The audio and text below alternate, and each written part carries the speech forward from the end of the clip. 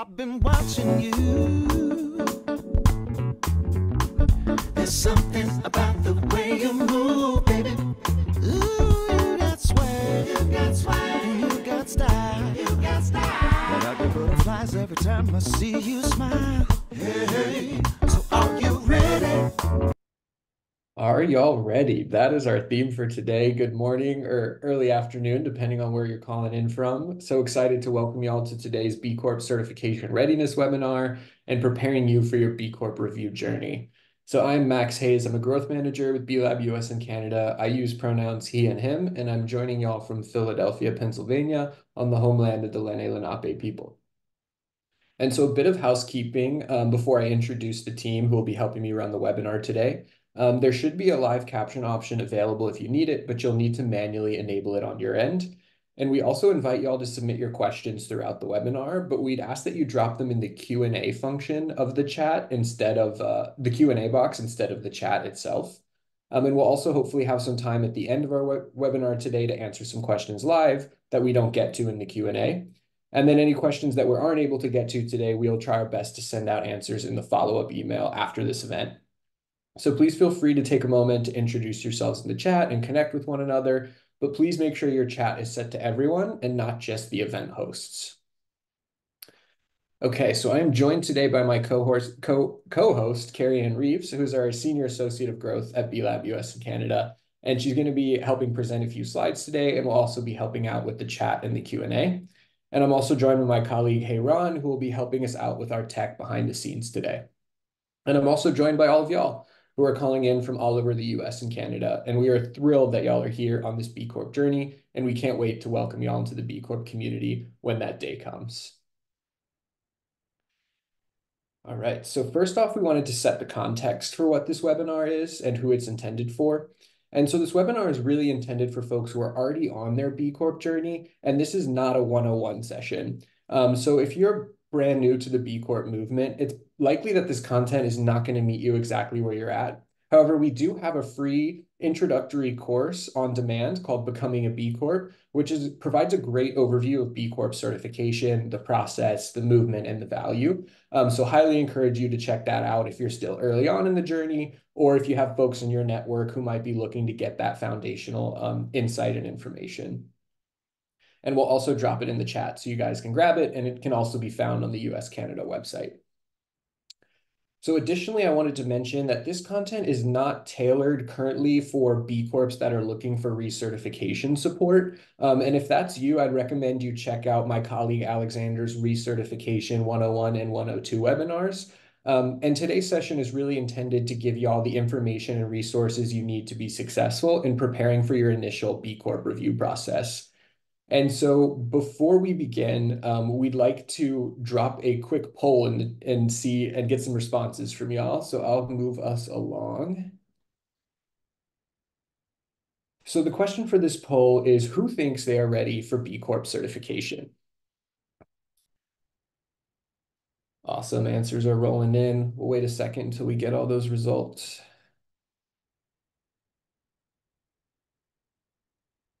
Keep them coming, y'all. Almost at 100%. Awesome. Okay, looks like we're having some technical difficulties with the chat, but the chat is now live, so please feel free to introduce yourselves after you answer the poll. Okay, so looks like we have a good distribution here on the poll. We have about 27% of folks with yes and no, and the majority at maybe not sure. So I think y'all are in the right place. And it's important to note that after our time today, we'll ask you a similar question to see how things have changed. And hopefully we get some of those maybe not sure's over to a yes or a no. All right. So now I'll dive into what our agenda is for today. So our agenda for the hour, we're going to cover the importance of being ready. We're going to do a quick overview of the legal requirement as well as eligibility and how to opt into the correct track.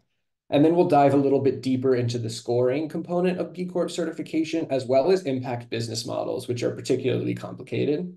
And then we'll also speak to what the review process is, and I'll provide a quick live demo to try to highlight some key points that will happen during the review process, as well as some functionality within the assessment.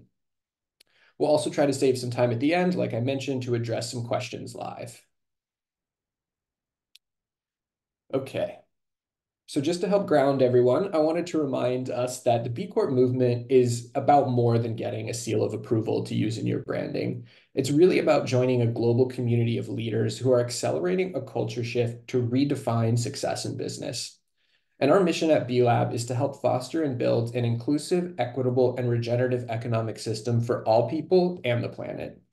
And I'm proud to say that as of today, there are over 8,000 certified B Corps operating in 95 countries across 161 industries, but they're all rallying around the one unified goal. And so here's a slide that represents just a small snapshot of the B Corp community here in US and Canada. And it's this diverse community of companies that really makes the B Corp community so compelling and resilient, and really helps accelerate the positive impact that companies can make collectively. And so it's important to note that while many of the companies you see on the screen are larger in size, the vast majority of B Corps are small to medium-sized businesses making less than $5 million in annual revenue. And so, like I mentioned, this is not a 101 course, and so I won't be covering the core requirements for certification in detail. However, just a quick reminder that every B Corp must have a verified score of at least 80 points in the B Impact Assessment. You must adopt a legal framework that allows you to consider all stakeholders, and then you must make your score transparent on the B Corp directory. But today we're going to zoom into the highlighted section of this roadmap on the screen and make sure that you know if you're ready, what to expect, and how to prepare for submitting your assessment for review. We'll also speak to the review process itself and how to finalize your certification. Okay, so our first section for today is the importance of being ready. So let's jump right in and figure out, how do you know if you're actually ready to submit your assessment for review, and why it's so important to know if you're ready. So on average, we see that about 45% of companies who submit their assessment aren't successful in making it through the review process. And so companies are unsuccessful for a variety of reasons, but at the core of it, it's that companies are submitting their assessment before they're truly ready to go through the review process. And so here's some of the common trends that we see that companies that submit their assessment, but don't actually end up certifying. And so the first one on our list here is having no designated B champion to lead the process. Once you hit that submit button, it's really important you have a point person who's regularly checking on that assessment and making sure you're staying on top of any tasks that your review analyst is assigning to you. And so having that dedicated B champion is really critical. Next up, we have choosing the wrong track in the B Impact Assessment. As a global certification agency that certifies a wide variety of companies, we have to tailor our assessment to the different impacts that certain industries have, which is why it's critical that you're opted into the correct track before starting the review process. Another one that's that folks commonly make mistakes on is choosing incorrect or not applicable impact business models. And so later in the presentation today, I'll dive a little bit more into some good rules of thumb about impact business models and how to know if you're opted into them appropriately or not. Next up, and a very important one, is documentation isn't prepared or isn't available. It's really important that if you're claiming something in your assessment, that you have the documentation ready to back it up. Because during the review process, it's likely your analyst will need some documentation to verify some of the answers that you've provided. Next up, we have the legal requirement not being understood or not being met. Because the legal requirement is a core requirement for B Corp certification, it's essential that you understand how your business will meet it and your timeline for making it finalized. And then lastly, and unfortunately, the largest reason folks aren't successful in their review process is unresponsiveness and communications breakdowns. So again, kind of going back to our first point, really critical you have a B champion, somebody who's regularly logging into that assessment and monitoring the review process to ensure that breakdowns don't occur and that your review is unnecessarily closed. And so we're going to dig into a few of these topics today and reference some great resources that we don't have for the topics that we don't have time to cover. And then what I'm going to do right now is going to actually kick the mic over to Carrie Ann. And she's going to speak a little bit more about our legal requirement as well as eligibility and track selection. Because like I mentioned, these concepts are critical to understanding before you hit submit. So I'll kick it over to you, Carrie Ann. Appreciate you. Thanks, Max. Yeah, so now let's dive into the concept of stakeholder governance a bit here. Next slide. So for the purpose of B Corp certification, stakeholder governance refers to a company adopting a legal structure that supports decision-making in the interest of all parties affected by the company and its actions, not just those that have financial investment in the company. This legal requirement speaks to the long-term systems change that the B community hopes to achieve. B Corps want to create an economic system based on creating value for all stakeholders, like their communities, the environment, and their workers, alongside shareholders. A system that creates value for the many versus the few. Every company pursuing B Corp certification must change their legal DNA to reflect this by either amending their governing documents to include the language found by using the legal tool on our website, which will be linked in the chat shortly, or if your company is currently registered as an S or C corporation in a state or province where benefit corporation is available, you must transition to benefit corporation status. In some places like British Columbia and Oregon, this type of entity is called a benefit company. If you haven't already, we recommend you use our legal tool to understand what your company's legal requirement is, and then speak to your legal counsel, if applicable, about the process for meeting it and if and how it will affect your business. It's important to note that for companies with less than 50 employees, this requirement must be met before certification is complete. For companies with over 50 employees, there is a short grace period. Next slide. It's also important to note that meeting the legal requirement is worth a significant amount of points in the assessment, and it shows up there as the Mission Lock Impact Business Model question. Max will be going over impact business models, or IBMs for short, later in the webinar, but I want to provide some insight into how this IBM works specifically now as it pertains to the legal requirement for certification. So as you can see on this slide, every company that commits to sign the B Corp agreement will receive 2.5 points on the mission law question. We'll drop a link to the summary of the B Corp agreement in the chat here, but signing the B Corp agreement is something that all companies who wish to officially certify, regardless of their legal structure, must do. So at a bare minimum, every company who intends to certify should select option 1 to earn 2.5 points on this question. The legal requirement for sole proprietorships is only to sign the B Corp agreement, and thus they will only be able to earn a max of 2.5 points here. However, if your company is not a sole proprietorship and has already made the necessary legal changes in accordance with the legal tool guidance for your company, you should select option 4 and will receive the max total of 10 points for the IBM. It is important to note here that if you're certifying as a co-op or a subsidiary of a parent company that has not yet met their given legal requirement, you can only receive 7.5 points on the Mission Lock IBM. One last important note here is that if you are eligible for and planning to utilize the grace period due to only being able to make the necessary legal changes after the review process has ended, you will only be able to receive 2.5 points on the Mission Lock question. It will be during your recertification process, which takes place 3 years from your initial certification, that the additional 7.5 points will be added to your score. This is why we highly recommend that you have the necessary legal change either completed or well underway before you submit your assessment for review. If you have any questions or concerns about the legal requirement, we have some great resources that Max will show you during his live demo, and you can always contact us at certify@bcorporation.net. Next slide. So next we'll be moving on to the topics of eligibility and track. We have seen that these topics can cause some confusion for folks who are in the process of completing the B Impact assessment. So I hope to prevent or clear up some of that confusion now. So as you may or may not know, B Corp certification is a company-level certification only available to for-profit companies who operate in a competitive market. This means that we do not certify nonprofits, governments, company divisions, or departments. A critical component of determining eligibility for certification is understanding which entities you're trying to get certified, and thus, which entities need to be represented in your assessment. We commonly refer to this as the scope of your certification, or which entities must meet the requirements for certification and be represented in your B Impact assessment. If your company is just one entity with no related entities, this is fairly straightforward to determine.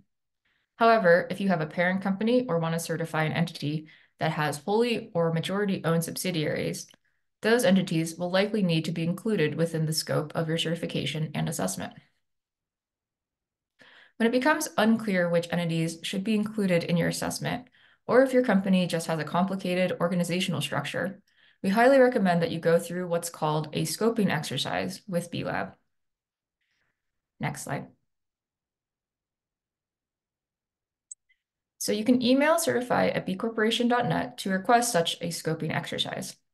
Please note that there may be a fee associated with this process depending on your company's size. Additionally, if your company has over 100 million in annual revenue, you are automatically required to go through a scoping exercise and should email us as early on in the process as possible. If there is even a hint of suspicion that this exercise would be useful to your company, it is highly recommended because it provides a clear path forward to certification in terms of which entities will need to be included in the assessment, as well as which entities will need to make the necessary legal changes. Through scoping, you will also be notified of any additional requirements that need to be met based on your company's complexity. For example, subsidiaries that certify independent of their parent company will need to make their assessment transparent on their public B Corp directory profile. Next slide. So once you've determined the scope of the business you're trying to certify, you'll want to make sure all relevant entities are eligible for certification at all. It is important to note that B Corp certification assesses a company's potentially negative impacts separately from its positive impacts, and the points you earn on the assessment will only be tied to your company's positive impacts. When pursuing certification, your business will be reviewed for any potentially negative impacts through B-Lab's risk standards. Risk standards are additional minimum standards that companies operating in industries or practices with potentially negative impacts must meet to be eligible for certification. If your company operates or has clients in any of the industries listed on the webpage that will be dropped in the chat here, please review the associated PDF listed under the relevant industry. Next slide. Please note that if your company has clients in the following industries and the percent of annual gross revenue that your company earns from these clients exceeds the threshold percentages listed here, your company will not currently be eligible for certification. These revenue thresholds for ineligibility are tied to the current fiscal year, but be aware that B-Lab does consider information from the last 5 fiscal years during the review. A special note here that if your company serves clients in the defense industry, including private, government, and/or NGO, and/or offensive firearms and weapons, or prison industries, B-Lab has established specific risk standards that companies must meet to be eligible for certification. Next slide. So now we will switch gears by looking at what is referred to as your B Impact Assessment track. Your track is based on 3 components: your company's size, sector, and location. Making sure these components are input accurately from the start is another critical component to a successful review. It is essential to ensure that you have opted into the correct track, as it not only affects the assessment's scoring methodology, but it also determines the questions that you will see in the assessment. Max will be dropping some links in the chat that will help you determine if you're on the right track as I quickly touch on each track component or track driver. So first, it is important to note that the size of your company is determined by your employee numbers based on a full-time equivalency calculation. If you're not familiar with this concept, please be sure to check out the knowledge base article that will be posted in the chat. Next is confirming your company's sector. While there are additional categories you will select based on the industry your business operates in, you must opt into the correct sector, as changing the sector will result in significant changes to your assessment. Our friends over at B-Lab UK have created a great sector selection tool, and Max has also created a video that dives a bit deeper into this topic, which you can find in the chat. Please feel free to ask track-related questions when we get to the Q&A. Lastly, is your company's location. It might be natural to think the country where your business is incorporated is what country you should list as its country of operations. However, B-Lab defines the country of operations as the one where the majority of your employees are located, which may not be where your company is headquartered or incorporated. The country of operations that you select will determine if you see a developed, developed global, or emerging markets version of the assessment. For a list of which countries fall in each category, please see the document that will be linked in the chat. If you are a virtual office, please select your location and continue filling out the assessment. If you have multiple offices, please select the location where the majority of your company's workers are located. Next slide. So for the next section, I'm going to pass it back over to Max to talk about scores and impact business models. Awesome. Thank you so much for walking us through some of those really critical components of certification, Carrie-Ann. Again, cannot emphasize how important it is to understand your scope, who you're certifying, and your track, as well as your eligibility. And again, we're here to help support if there's any uncertainty, so please don't hesitate to reach out to us. So now I'm going to turn our attention over to the performance requirement, or in other words, your score. So as we know, your score has to remain above 80 points in order to become certified. And when you submit your assessment for review, you're going to have a third party review the answers that you've provided in your assessment to ensure that they're accurate. And during this process, it's really common for scores to fluctuate. And so we recommend that you submit your assessment with at least 85 points before you hit submit, because that'll give you a little bit of wiggle room during the process should your score drop a few points throughout the review stages. And then so if during the review process your score does drop a little, no lower than 75 points, you may be given a short improvement period, but it's typically not long enough to make major changes to your business. And then if your score drops below 75 points during the review process, it's very likely your review will be closed so that you can work on improvements and resubmit once the performance requirement has been met. Typically, we ask folks wait at least 90 days before resubmitting so that they can make deep changes to improve their impact. And this is another reason we suggest going in with a few more points than a minimum, just because of how common it is for scores to fluctuate during the review process. So now I'm going to jump into our big topic of impact business models. And so the concept of impact business models is unique to B-Lab, and it's also can be worth a large amount of points in your assessment, which is why it's critical to understand impact business models, which we'll commonly refer to as IBMs.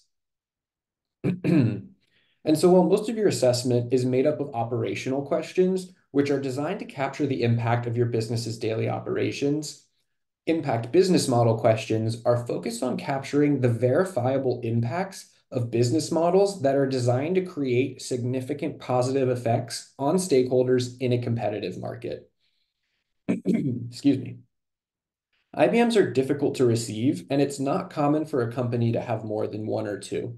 And generally, IBMs will score about 10 points, but they can go as high as 60 points. And so there's a few rules of thumb that I'll go over, which will help you identify whether or not your company truly has one. And I think the best way to do that is just through providing some examples. And so in these examples, I'll explain the difference between operations that would be captured in the operational questions in your assessment or certain operations that would be captured in the impact business model questions of your assessment. So for our first example here, maybe you're paying your local waste management company to recycle your business's waste from its daily operations. That would be an example of an operational type question. However, if your company were the one offering the recycling services to other businesses, or if your company's products are made from recycled input materials, those would likely be examples of companies who would receive an impact business model in the environment section for the specific environmental impact that their product or service is creating. So next up, we have charitable giving. So maybe your company is involved in charitable giving. You might donate from time to charity, provide some pro bono services to a local nonprofit. But those kind of things, those one-off actions would actually be captured in the operational section. However, if your company were to have a formalized commitment to donate a certain percentage of revenue, time, or products annually to nonprofit organizations, and you likely have data to report on the impact and sharing out about that impact, It's an example of a highly intentional, formalized business model that would likely receive credit in the design to give impact business model because of the positive impact that that commitment has on the community. And so our last example here is around hiring. You might have some great hiring policies and practices, which results in your business having a diverse workforce. But this would actually be captured under your operational questions. In order to qualify for an impact business model around this topic, you would need to have an intentionalized, formalized workforce development program that targets individuals with barriers to employment. That program should be specifically tailored to the individuals that you're targeting. And so that would be a great example of this would be folks who are formerly incarcerated. You would need to have a workforce development program specifically designed with training and support to that group's unique needs. You should also be able to share out about the impact of that program. And so a company like this would likely be able to get an impact business model specifically for that unique workforce development program they have, targeting individuals with barriers to employment. So I hope those examples help provide some context about the difference between operational type impacts and impact business model impacts. And so it's important to note that there are lots of impact business models, all pictured here on this slide. And you can see that they're categorized in the same key impact areas that the operational questions are. It's also important to note that some of the impact business models you see here are only applicable if your company is operating in an emerging market.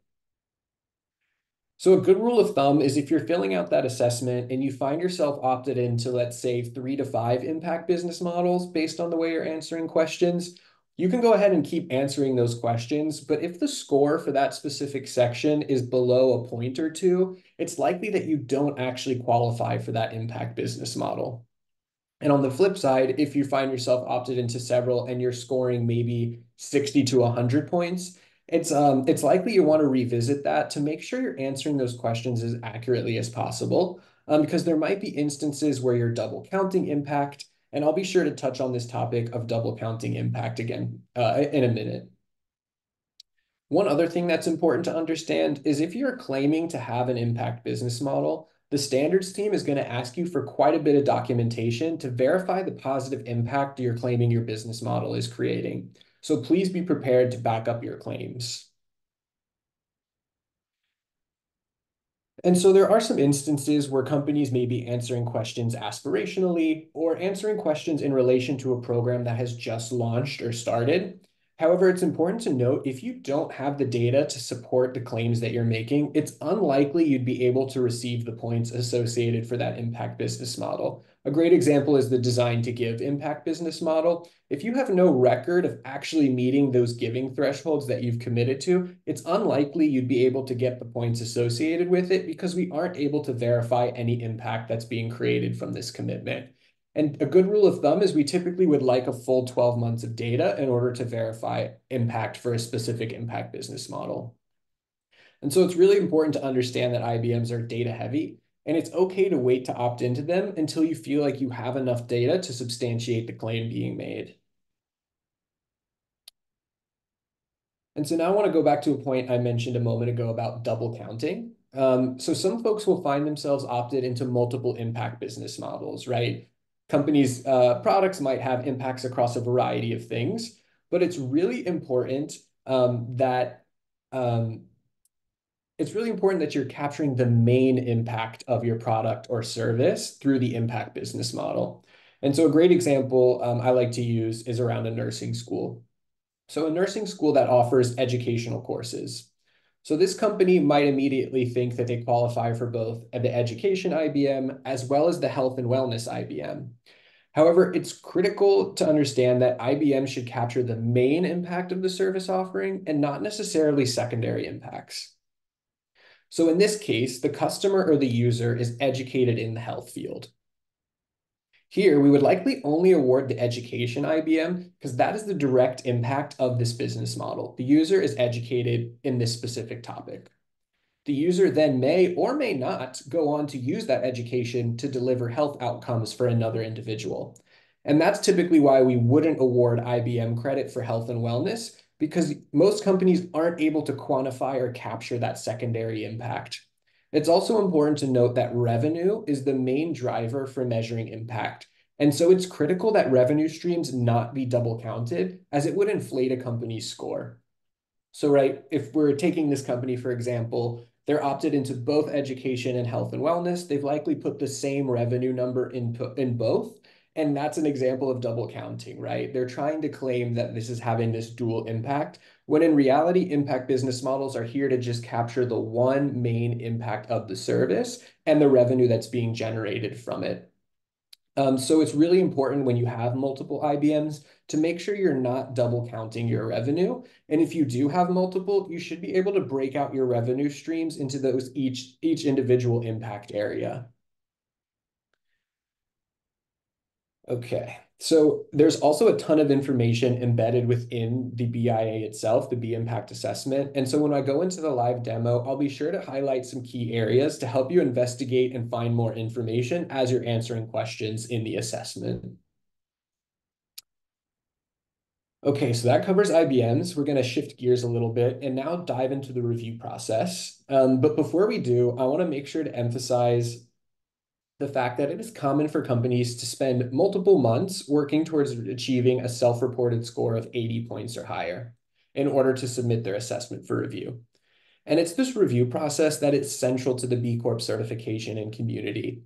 It's our process to ensure that B Corps are stewards in creating positive impact and meeting high standards of social and environmental performance. And so before the review, your company's assessment score reflects a self-reported, unverified score. And our goal of the review process is to learn more about your business and arrive at a verified score that applies the standards consistently and according to their intent across the B Corp community. So I'm a visual learner, so I love visual representations. And so we've tried to represent the review process visually here on the slide so that you can see the various stages and the estimated timelines for each of these stages. So first, once you feel confident that you've met the requirements for certification, you'll need to submit your assessment for review. Once you submit that assessment, the first task will be to pay your submission fee, which is a one-time fee that covers the cost of the review process. Then you'll be placed in the evaluation queue, which is our first stage here, where you could wait for up to 2 months for one of our team members to take you through evaluation. So your first stage evaluation, your analyst will take your assessment through a pre-screening to ensure critical aspects of your assessment are accurate. Things that Carrie Ann touched on. So things like your scope, your track, your involvement in controversial industries, as well as impact business models. So it's kind of like a quality control stage to make sure that you're ready to keep progressing deeper into the review. So once you make it through that evaluation stage, you'll move into a secondary queue called the verification queue. And here you'll be asked to upload additional documentation. And again, you could wait for up to 2 months for an analyst to be assigned to your company. But again, you'll be working on things like gathering documentation and other tasks like that. And so during verification, your analyst will schedule a call with you to get to know you and your business a little better, and they will review your questions and responses in greater detail. And so it's important to note as well that once your company enters that verification stage, you're no longer working with B Lab US and Canada. Your standards or your verification analyst is actually a third-party verifier, and that's actually considered best practice for certification agencies as it creates a clear separation of power and prevents conflicts of interest. But what this means for y'all is that your experience might vary a little bit in verification, and it's really critical that you stick to the deadlines your analyst gives you, and you over-communicate when deadlines cannot be met or if more time is needed. And in the live demo, I'll be sure to show where this communication is happening so that you can make sure you're giving your analyst relevant information and asking for extensions as needed. So if you get through that verification stage with a score of 80 points or higher, you've done it. You can now certify as a B Corp after you sign the term sheet and pay your first year certification fee. Then our community team will invite you to an onboarding call and welcome you into the community. On the flip side, if your score drops below 80 during that review process, your review will likely be closed, and then you can begin working on improvements again to resubmit that assessment and try again. I'll also show some great ways to help utilize tools within the assessment to improve your score in case you find yourself in that situation. But again, if your review is closed, it's not the end of the world. Wait a few months and resubmit again when you're ready and confident that you can meet that performance requirement. Okay, so now we'll move on to a concept called review approaches. So you'll notice in that previous slide, we didn't include exact timelines or deadlines for each stage, and that's because those timelines depend on which review approach gets assigned to your company. So I'd really encourage y'all to review the decision tree linked on this slide that will also drop in the chat here in a moment to identify the approach that will be assigned to you to get a better sense of what that timeline might look like during the review process. So as some of y'all may know, over the past few years, B-Lab has had a hard time managing the growing demand for certification with our current capacity and systems. However, I'm really happy to say that we've made some amazing progress since, and we've not only been able to grow our capacity, but to bring wait times way down. Unfortunately, there is still a short waiting period between when you hit submit and when you'll be assigned an analyst. And as you all now know, you'll be assigned to two different analysts during your review process, one for the evaluation stage and one for the verification stage. And while the total length of the review process is dependent on your company's approach, we are able to estimate the wait times before each of those stages. And so currently we're seeing that there's an average wait time of about 2 months in the evaluation queue and about 1 month in the verification queue. And so again, like I mentioned, while these stages are called queues, there still will be additional tasks that must be completed while you're in these stages. So please don't ignore them, as it could result in you not getting assigned an analyst if you have incomplete tasks, which will either draw out your review process timeline or result in your review being closed due to unresponsiveness. So please don't ignore the queue stages. Okay, so we've covered a lot of information very quickly, and I'm sure many of y'all are wondering, well, this is all great, Max, but how do I actually know if I'm ready to hit submit? And so I would say here are the 4 items you're really going to want to consider and make sure that you can answer yes to before you hit submit.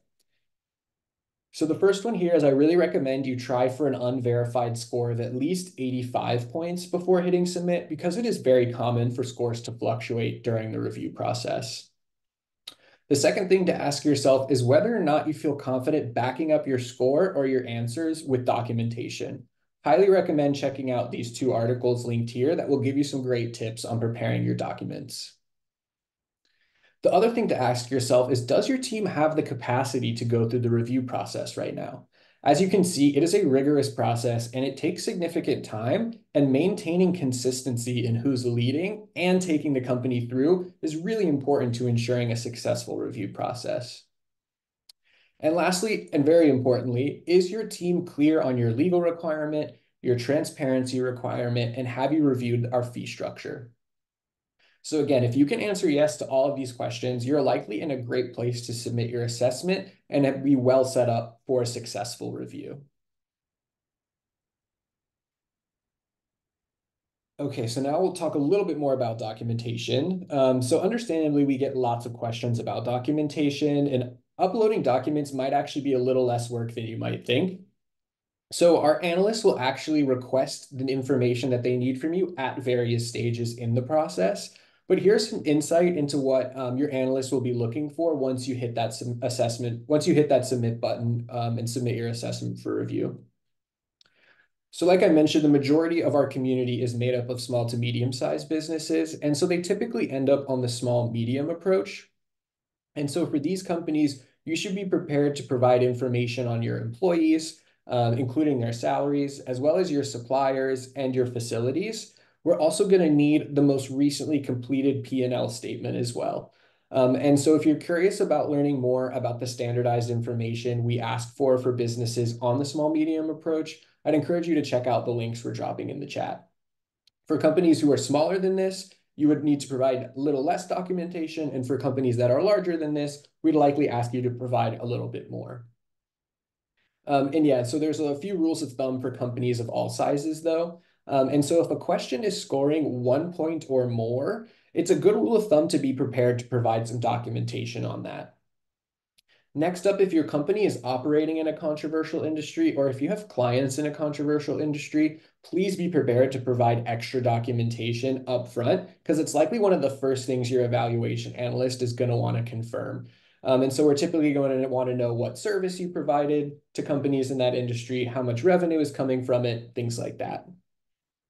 And then lastly is to keep an eye out on your verification report, which I'll show in our live demo. But this report is populated after you complete the evaluation stage. And it's basically your verification analyst telling you which questions are going to need documentation in order to support the answer you've provided.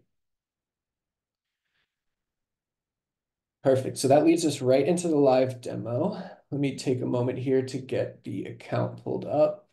Carrie Ann, can you let me know if we're seeing the test account now? I can see it. Perfect. Awesome. So here is a test account. And one thing you'll notice is the dashboard is a great place to review your company and see where you're at. So you'll always see this next steps field here, which will tell you what you need to do either to submit your assessment or maybe what your analyst is asking from you. Like Carrie Ann mentioned, having your track details correct is critical, and you can update them from the dashboard as well. So if after our time today, you're like, man, I need to make some updates, you can just do that right here on your dashboard, and you'll likely see your score change and some new questions show up in your assessment. You can also see which approach you've been assigned. As you can see, this is what you would look like if you were recertifying, but for a new company, it would likely say, small, medium, or large. You can also see some great overviews of your scores and things like that. But once you hit that submit button, you're going to see a new tab show up here called the reviews tab. And it's in this tab is where the whole review process is going to occur. So you can see here the stages we mentioned earlier, the evaluation queue and the evaluation. So each stage will have certain tasks that'll need to be completed, and your analyst who's assigned will help you work through each of these stages. You can actually see that all of the communication is going to happen here as public comments. Let me see if I can find one with some comments to show y'all. So here we go, exactly like this. So it'll look like your analyst will leave you a comment like this. Your review has been, for example, this one has been paused. And then I would respond and say, hey, I'm ready to review the review. And then your analyst would see that. So it's really important to note that all of the communications during the review are going to happen in each individual task as back and forth comments. And you'll see that there'll be due dates assigned to you as well as if it's assigned to you or assigned to the analyst. So let's say the analyst assigns you to upload some IBM documentation. You go ahead and do that. You leave a public comment saying, yep, I did it, it's done. It'll automatically reassign that task from you back to the analyst and let them know that it's time for them to review your documents. And so like I mentioned, the verification report is going to be really important when it comes to documentation. And you'll notice there's this little reports section over here. And if you hit the drop down, you'll see a report called verification report. And so this is the report you'll start to see when you move into verification. And this basically means your analyst has flagged these questions as ones where they're going to need some additional documentation. So if you see the little cloud icon, they're looking for an actual document to attach as an attachment via the public comment via a public comment. So here you can actually go in and attach a document to the comment. And then if you see the little text box field highlighted, they're basically looking for a comment of you explaining why you've selected the answer you've selected. So you don't necessarily need to upload a document. They might just be looking for your methodology for how you got to that answer or a little more context about the way you responded. So that covers our verification report. Now I want to cover a few key functionality pieces within the assessment itself. And so as most of y'all are likely spending the majority of your time here in the question filter, it's really important to note that almost every question will have a feature under here called Learn More, where you can, excuse me, where you can find additional information about the question or maybe even some examples. So if you're ever confused or stuck on what the question's asking, always recommend checking out the Learn More feature. If the Learn More feature wasn't helping you, you'll notice there's this little Get Help box floating around in the corner.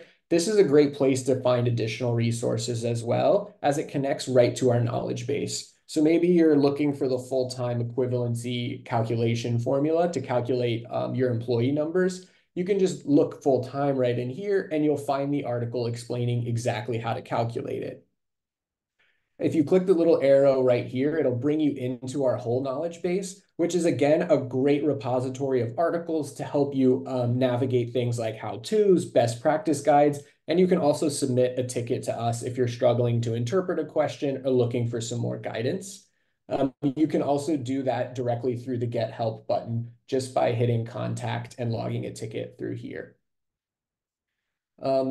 Another important feature within each question is this bookmark feature and the goal feature. Great way to flag certain questions for yourself that you want to come back to. And the goal feature is really powerful if you're trying to make some improvements. You can actually set goals for yourself and get email reminders about specific questions and topics. So if you know you want to build a higher level of corporate oversight, maybe create a board, you can actually set some goals for yourself, set some due dates, get email reminders. So this tool is just a really powerful place to keep your B Corp journey going and keep deepening your company's impact to hit that score of about 85 points.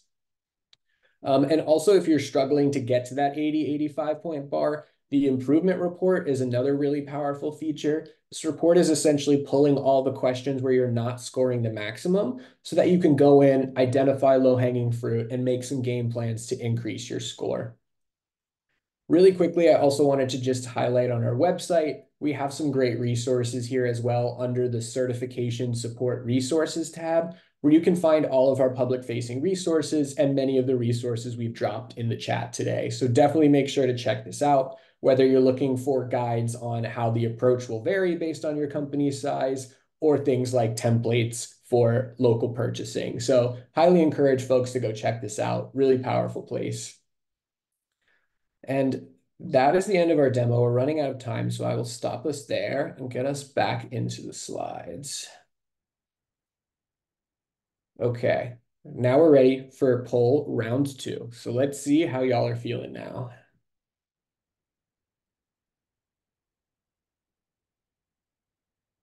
Just wait a moment while we get that up. Appreciate you bearing with us for the last 45 minutes, but I hope y'all are feeling a little more prepared. Let's see if the numbers say the same thing. Okay, awesome. Answers are rolling in. Almost at 100% here.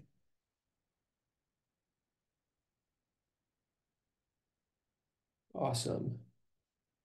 Okay, perfect. We're looking great here. Okay, so we've got a lot of folks, almost a half now feeling yes, about a third feeling no, and we got our maybes or not sures down to about 20%. So I feel like that's a good sign. But again, if y'all have any questions, especially the maybe not sure folks, please don't hesitate to reach out to us to get more information that you might need. Excuse me. I also wanted to flag really quickly that there are some ways that you can find additional resources. So for example, if you did say no on that poll, please be sure to reach out directly to me and schedule some time at my office hours so I can clear up any of your lingering questions or concerns. Make sure you have what you need to keep moving forward. You can also email Certify@ with any of your questions, or also reach out to a consultant if you need a deeper level of support than B Lab is able to offer. So just wanted to flag those resources for y'all on how to keep that momentum going. I also wanted to flag really quickly that we've updated our equity pricing policy to recognize the continuous barriers that historically marginalized communities face in starting and growing their businesses. And this new policy seeks to promote equity and access to the B Corp community by adjusting your annual certification fees, as it is an opportunity to lean into our justice, equity, diversity, and inclusion values as an organization. So this program became effective as of January 1st this year and offers annual certification fee discounts into 3 tiers.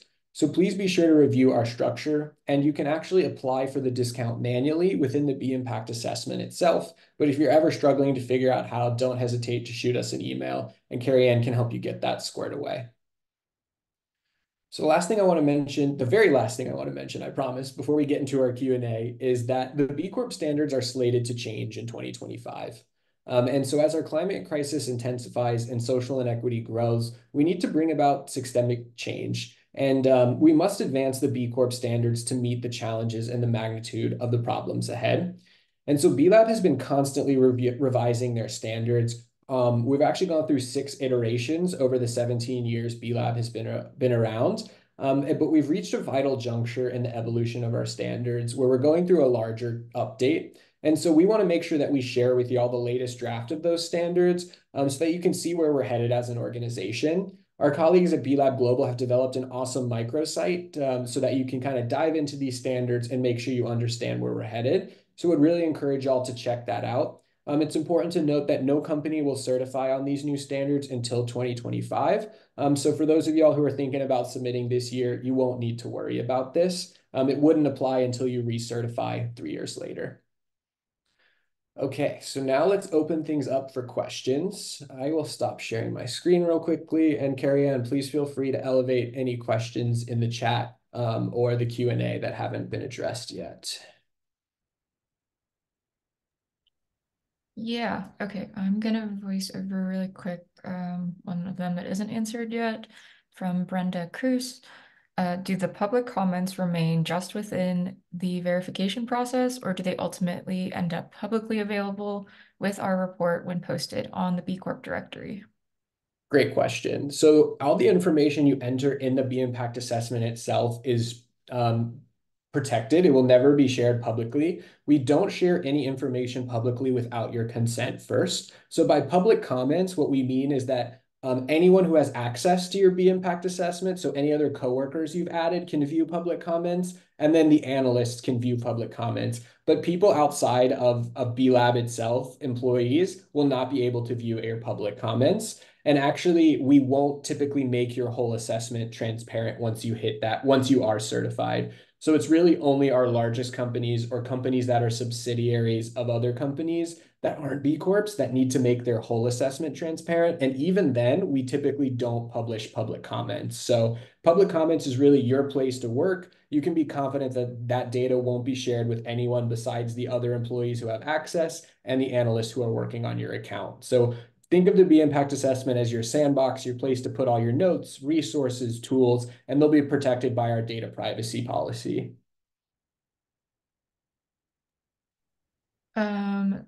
There's a question from Philip Bowman that says, when I click on the B impact assessment, starting with governance, it does not allow me to click on the appropriate bubble to reply to the questionnaire. Philip, I don't know if we have a ability to like let you come off mute and share more about that, but it sounds more like potentially a technical difficulty. So if you are still experiencing that, you can definitely just email certify@bcorporation.net with maybe like a screenshot of what you're looking at, and I can try to troubleshoot, or you could also hop on an office hours call with Max and walk through it live. Yeah, I But think that's a great recommendation, Carrie Ann. there will be a recording of the webinar shared afterwards, and the links that were in the chat will be, I believe, included in the resources. If not, most of them live within the certification support resources that was shared from the US Canada website. So that should be all good. Yuri is asking, is it recommended to go through the assessment to see your business's initial score? And the answer to that is certainly. We do recommend companies take a benchmark first try at the assessment just to see where they're landing in terms of score and how much work it takes, and if there's a capacity for it on the team, because that's important to know ahead of time. Yeah, exactly. I think it's really important to note that, again, we're not going to be looking at assessment until you hit that submit button. So that's really your place to go through, get a benchmark of your business. It's our free tool available to you. The average company scores about 50 points. And so filling out and getting that baseline will help you figure out where you're at. Maybe you're in that 50 to 70, and you need to make a game plan on how to get to that 80, 85 points before you hit submit. We have some great tools on our website, as well as that improvement report, which can help you identify how to get from that baseline place to that score of 85 where you're going to be ready to hit submit.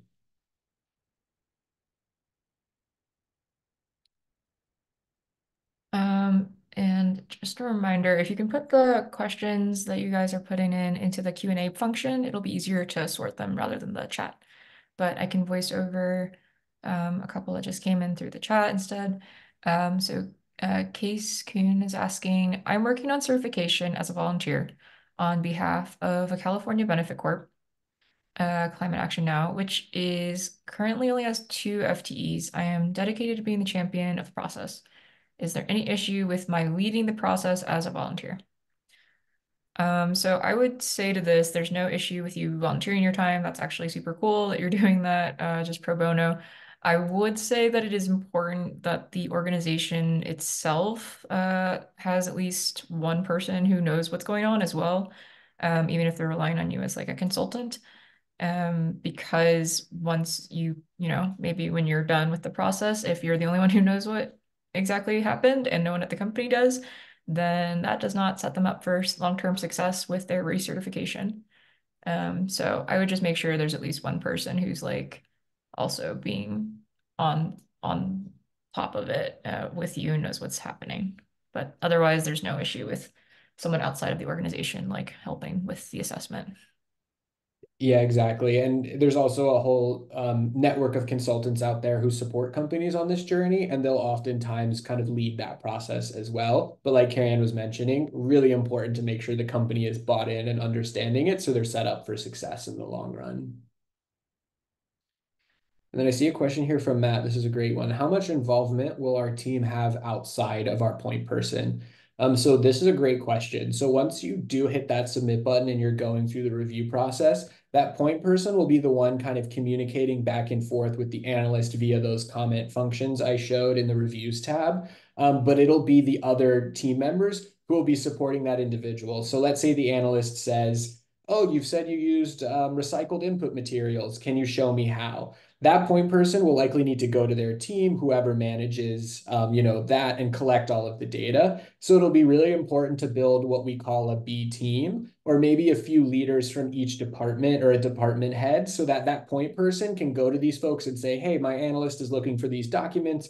I don't have them. We have about 4 weeks to get it together. What can we do to pull this together? So again, it totally depends on how much documentation you gather ahead of time versus maybe how much new documentation you might need to be pulling together during the review process. But if you're really prepared, you have your documents ready to go, there shouldn't be a huge amount of involvement with other team members besides that one kind of going back and forth until you get certified, which will be really important to bring all of your employees and broader team members into the what does it mean to be a B Corp and helping them understand how it's directing your business and its growth.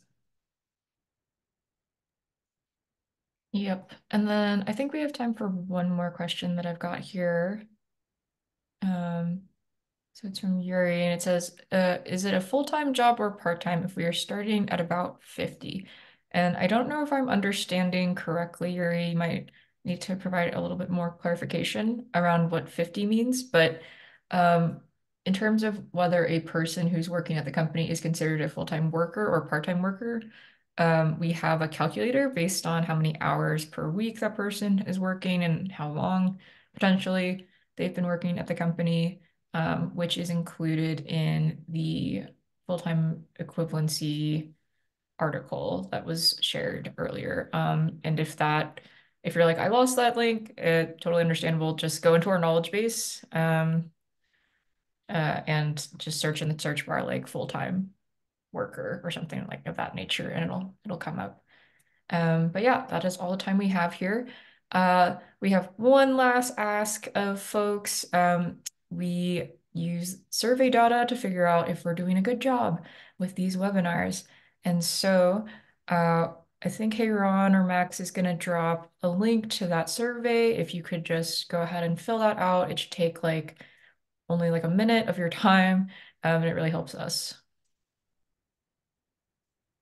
Yeah, we really appreciate y'all's feedback. And again, if you have any lingering questions, don't hesitate to sign up for your office hours with me, especially things like how much involvement your company might need to invest. Totally depends. And so we can have those more detailed conversations. But glad to feel that y'all are having some more clarity leaving this webinar. And we wish y'all the best of luck on your B Corp journey and the review process. And we're here cheering y'all on. Awesome. Well, I hope you all have a great rest of your day. And yeah, okay, so Ron just mentioned you'll be sent the survey when we close the Zoom. So keep an eye for that little window, and we'd really appreciate it if y'all could take an extra minute to fill that out. Sweet. All right. Everyone have a good rest of your day. See y'all.